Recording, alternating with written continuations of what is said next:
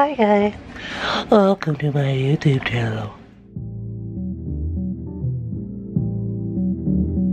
I had to put on my reaching hat. Hear me out. Hi, thank you for clicking. Today we're going to be talking about Vanessa Gullien. She is the Fort Hood soldier that has been missing for 2 months now, and some people are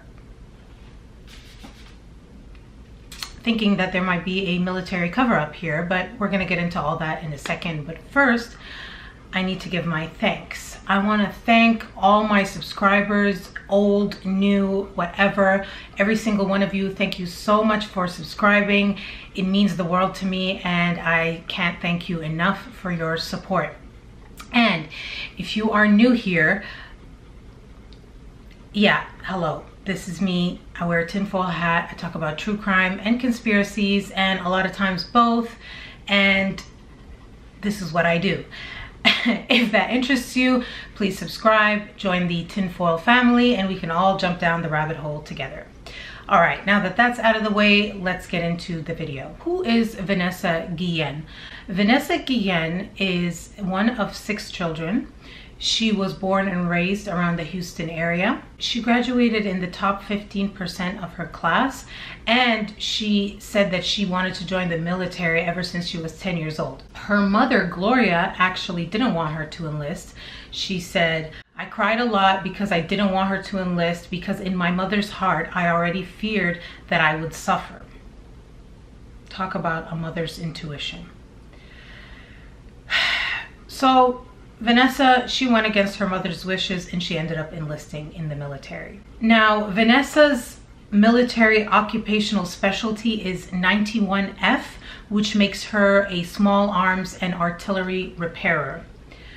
She is a very pretty girl. Here's a picture of her. She is Hispanic. She's 5'2", 126 pounds with black hair and brown eyes. And she has some identifying tattoos like a mountainscape on her arm. As I said earlier, Vanessa has been missing for 2 months. She went missing on the base, which is the first thing that everyone is going, huh? She went missing on the base? And that brings me to the events leading up to her disappearance. According to Vanessa's mother, Gloria, Vanessa was acting strange in the days leading up to her disappearance.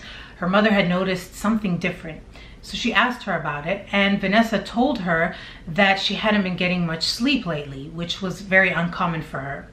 After her mother pressed her a little bit more, Vanessa confided in her and let her know that she was actually being sexually harassed by her sergeant/supervisor. She mentioned an incident where she was taking a shower and he walked in on her naked.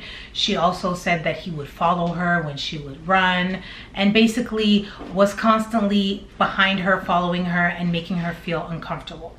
The mother naturally said, "You should file a complaint upon him," and she actually even said that, "Tell me his name and I'll file the complaint." But Vanessa said, "No, I don't want to file a complaint because there are other girls who have been harassed by the same sergeant and they complained and nothing happened. Nobody believed them. So don't worry about it, Mom. I'm going to take care of it myself."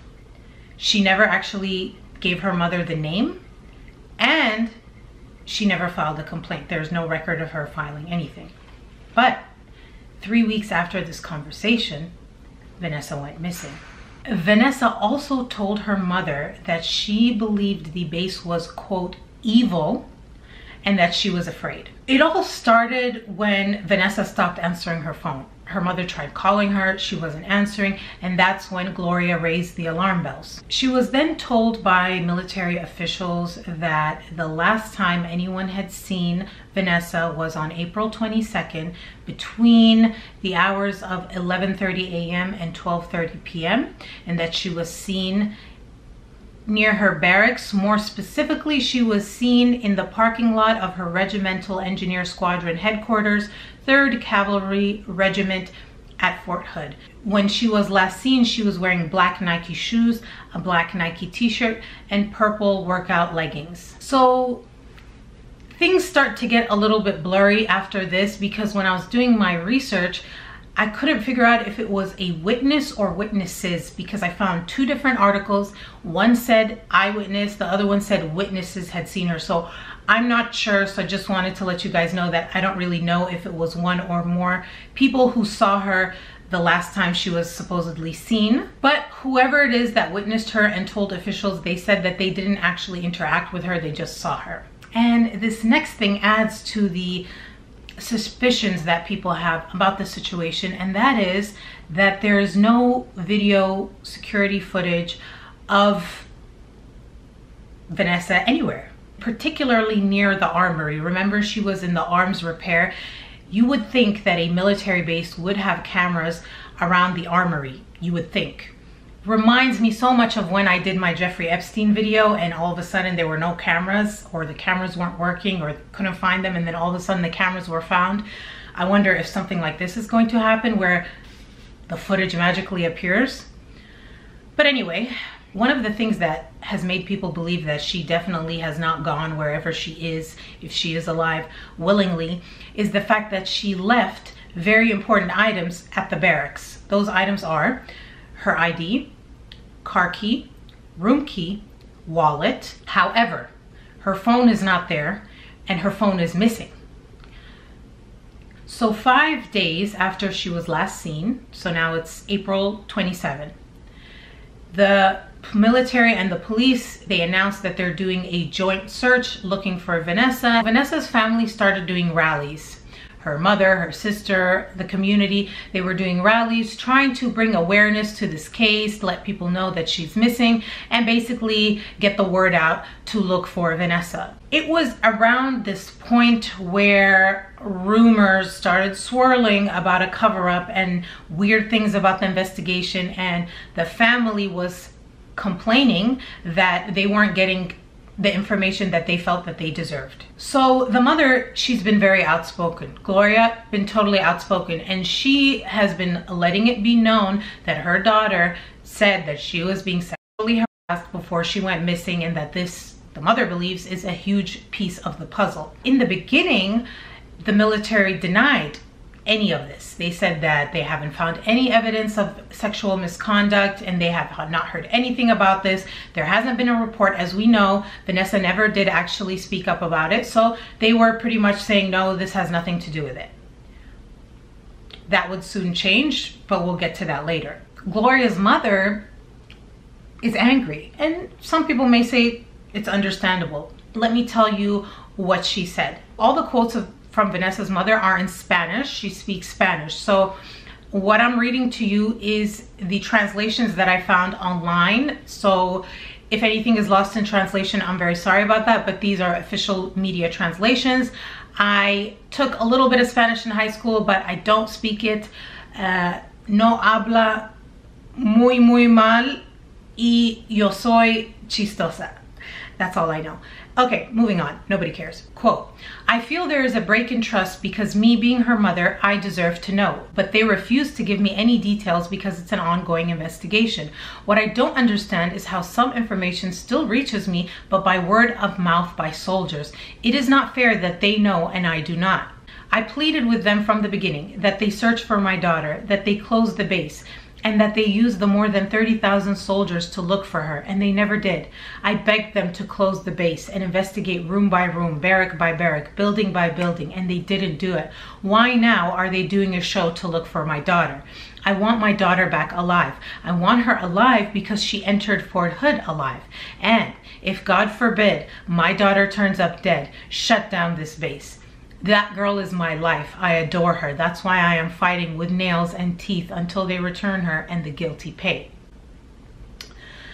So, Fort Hood responded. They released a statement and they said that they conducted searches of the barracks, the base, the fields, the training areas, the lakes, and the trails all surrounding the area and within the area. The family attorney believes that the family is actually being kept in the dark. She said, quote, this is on a federal government base, a military base. There has to be more accountability. How can you not have these answers? The irony. You talk about all these gate checks and all these security checks, yet someone goes missing? This doesn't happen. And the fact that she wasn't even supposed to be working that day, she was off that day, why did they call her in? This brings me to another super controversial point of this case. Why was Vanessa called into work when she was supposed to be off the exact same day that she went missing? Also, it is said that on that day, that same sergeant, her supervisor, was also working. You know, the one who was harassing her? Yeah, supposedly he was also working that day, and they will not, the military will not tell the family who called her in, which sergeant, what was his name. And some people are now like, could it be that same sergeant who called her in that day because he planned to do something? I don't know. The family said that the military officials would not provide them with the name of the supervisor or the name of the witnesses or witness who saw Vanessa that day. I wonder if it's the same person. Meaning, like, was the sergeant the one who witnessed her?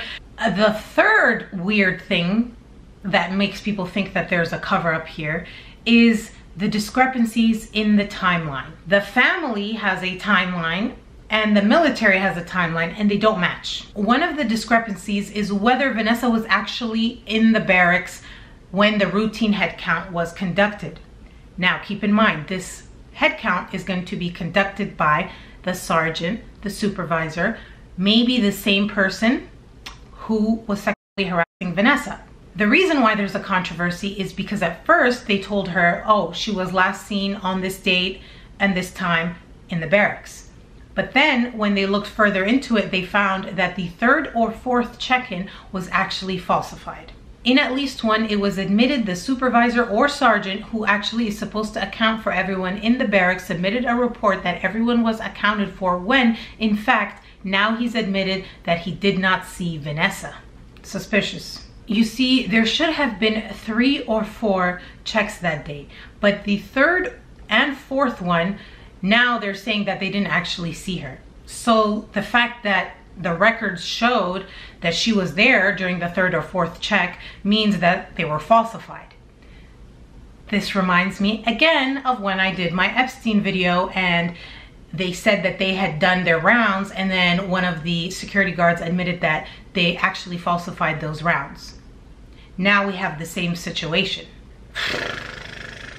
Adding to these suspicions is the secrecy. There has been a lot of secrecy, which, by the way, is very, very common with the military. I feel like they're secretive about everything, and that's just the way it is. But in this case, one would think that they would at least share certain information with the family.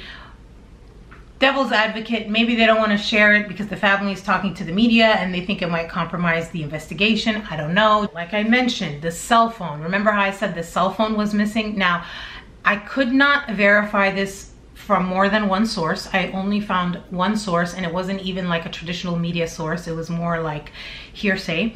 So I don't know how true this is, but I think it's worth mentioning. There is talk that Vanessa's cell phone actually pinged outside of Fort Hood, and that she was picked up by a white pickup truck or a white van. And I'm not so sure 100% if that is actually true or not, but it's something I heard and I thought I'll mention it with a disclaimer. So going back to the phone, Vanessa's mother, Gloria, said that the military actually pulled phone records from Vanessa's phone through Sprint, her cell phone provider, and it was from these phone records as well as credit card and security records that the military determined that Vanessa was last heard from at 11:30 a.m. But that also is up for debate. Why? Because of the nature of the last text message on Vanessa's phone. She texted, let me tell you, the text in question was sent from Vanessa's phone on the day she was last heard from, and she was notifying a supervisor of a serial number on one of the weapons that she was reviewing or working on. Now, the thing that people are saying is weird is that this is supposedly sensitive information that usually is not sent over text, and therefore people are speculating that maybe somebody else sent that text message pretending to be Vanessa to kind of throw people off of the timeline. The family lawyer goes on to say, quote, "There's so many gaps and holes in what we learned today that I'm going to demand a congressional investigation. For this family, we want to know what happened and who's covering up to who and why they are covering up. I feel like we're not going to resolve this down here. We need the higher ups now." Once all this was made public, protests started happening, has been going on for a while now in this country. They started protesting in front of Fort Hood, and the protest organizers said, quote, "It's unfathomable." Oh my God, I can't talk. "It's unfathomable that in a base such as this that is federally secure that they don't know who is coming in or going out or what happened to Vanessa. She did not just disappear into thin air." There was a push for the FBI to take over the case because, you know, people don't trust certain organizations doing investigations on themselves anymore. They feel like we need a third party, and that's when they call in the FBI. After weeks of protests, they invited Vanessa's mother, father, siblings, the lawyer, congresswoman, all the people involved to come to the military base and answer some questions and take a look around, and basically they invited them to come.